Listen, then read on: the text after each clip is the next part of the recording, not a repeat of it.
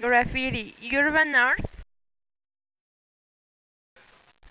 origin and meaning. Graffiti has existed since ancient times. Graffiti and graffiato are from the Italian word graffiato.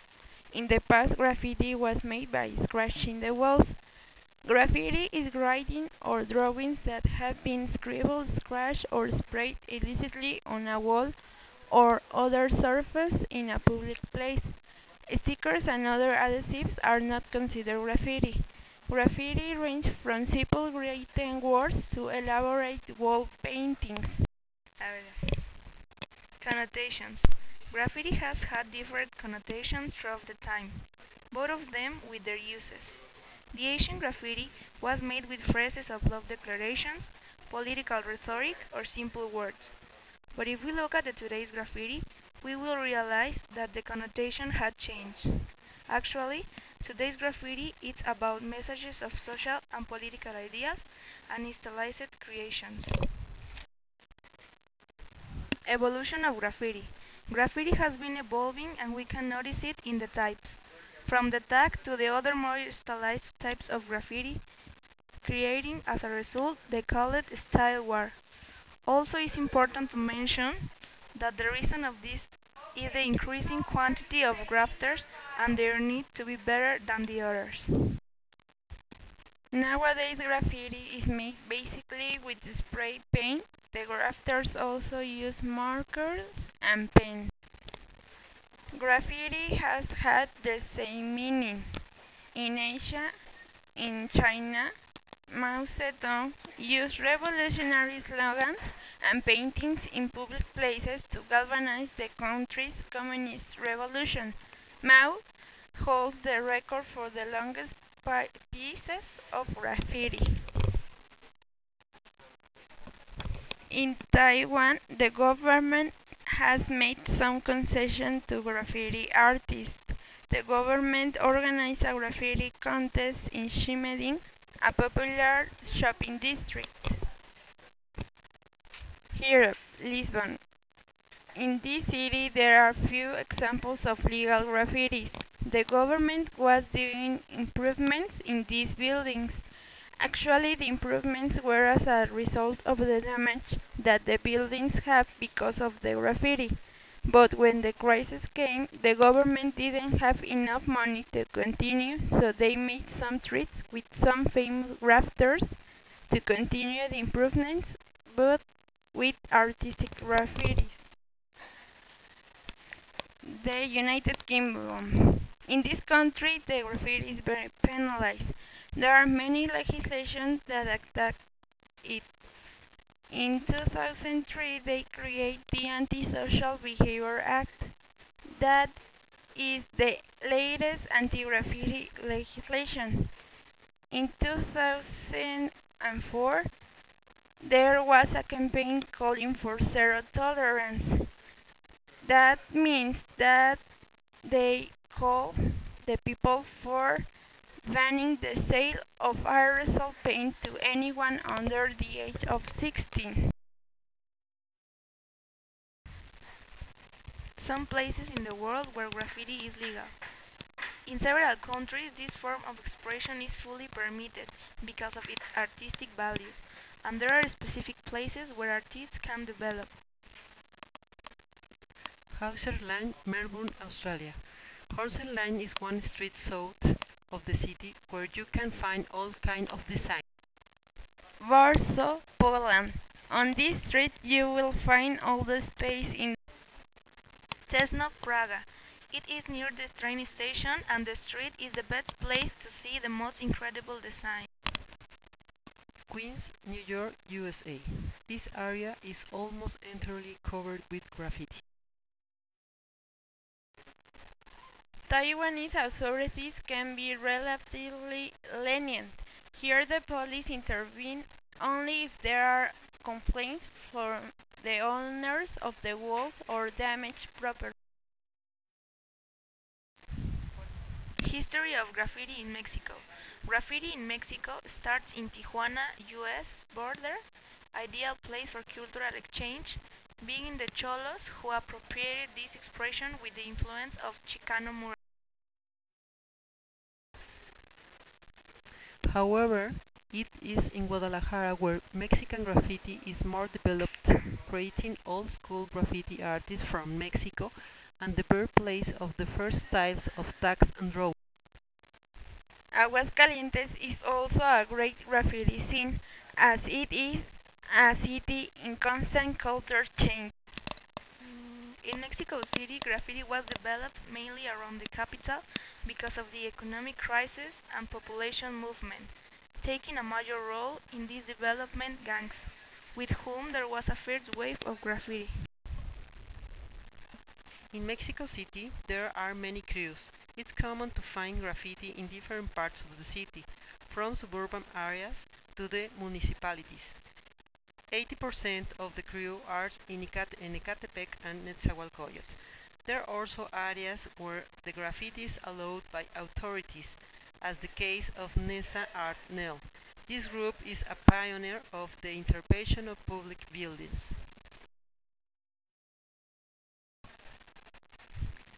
Nesa Art Nel is formed by young graffiti artists, who are young people that have found in graffiti a form of expression and use it as a source of income. Some grafters feel the need to represent themselves by making their territory with pseudonymy. They don't hand a kind of rule and may invent their own codes. In the illustration we have the graffiters colored targeros. Others are the graffiti for hip-hop culture. They create murals with bright colors like red, yellow, and blue. These murals are made with spray paint and makers, with each represent frustration and dissatisfaction. The crews have a definite organization. The leader decides when and where it's paint. The leader is the person who has more skillful with spray. There are many studies about the graffiti, art or vandalism. For Irene Reis, graffiti is characterized by speeding, hitting, protesting, and transgressing. It's an alternative means of communication. For Javier Cerón, it's a manifestation of urban art, while others demonize and condemn it because of the bad aspect that gives in the cityscape. In the law of Distrito Federal, the Article 26 uses an offense against the urban environment and is criminalized under the penal code like visual pollution. Mexico City government authorities have considered an anti-graffiti unit, which consider it as a social phenomenon offering a solution to young graffiters and those affected. In December 2001, researchers at the UNAM created the first anti-graffiti painting. It cost around 300 or 400.5 per liter. How you can see, graffiti is more than such a disgusting thing.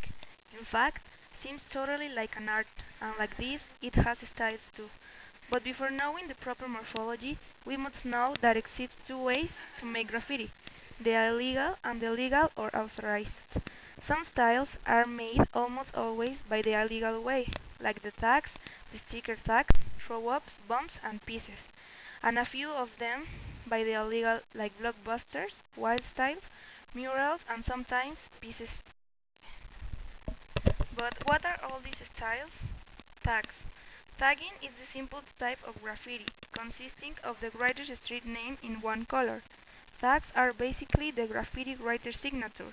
If they are associated with a crew, they might also contain the crew's name or initials, are done in spray, paint, markers, or pens.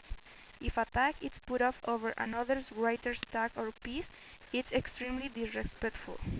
Sticker tags. Stickers are a quick and easy way to throw up a tag quickly. Graffiti artists like stickers because they can take their time on them in private, then quickly slap them up wherever. Throw up. A throw up is a little more complicated than a tag, usually having 2 or 3 colors, but not nearly as elaborate as a piece. Can be done quickly and repeatedly while still identifying the writer. They are usually done in bubble letters, often in one color with a different color of line.